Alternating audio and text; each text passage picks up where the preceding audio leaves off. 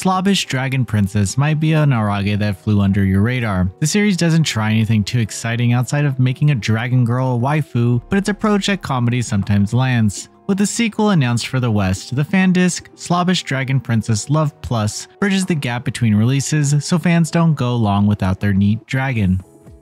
でも肝心の海はそこまででしたね。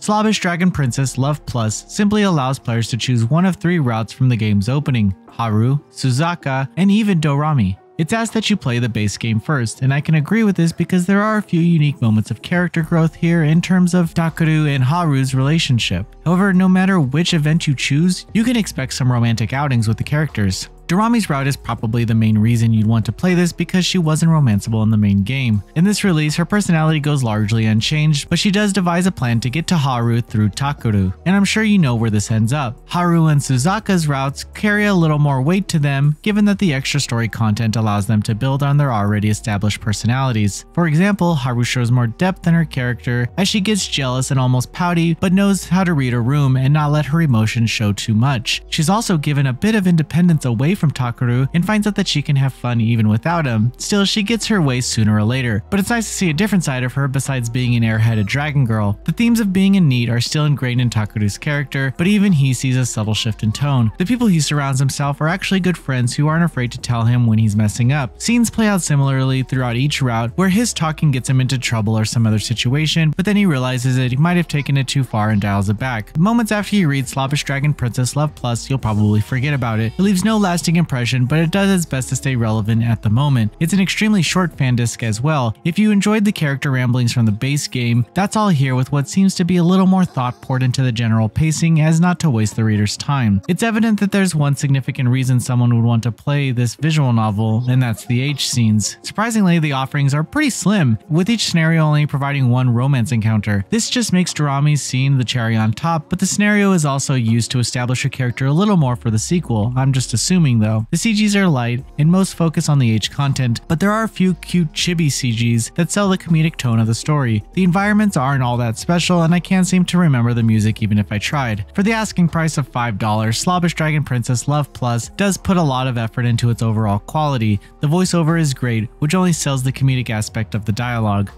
Slobbish Dragon Princess Love Plus won't change your mind on the series one way or the other, but it does well at providing quick and cute outings with these characters. It also establishes a nice support system for Takeru as his friends become closer and more understanding of their unique situation. It's low impact for sure, but if you couldn't get enough of this Slobbish Dragon, well, here you go. Noisy Pixel is giving Slobbish Dragon Princess Love Plus a 6.5 out of 10. Thank you for watching. Please read the full review on noisypixel.net. Noisy Pixel is run by a group of gamers who work hard to deliver news, reviews, previews, and more. Please subscribe to keep up with all our future content.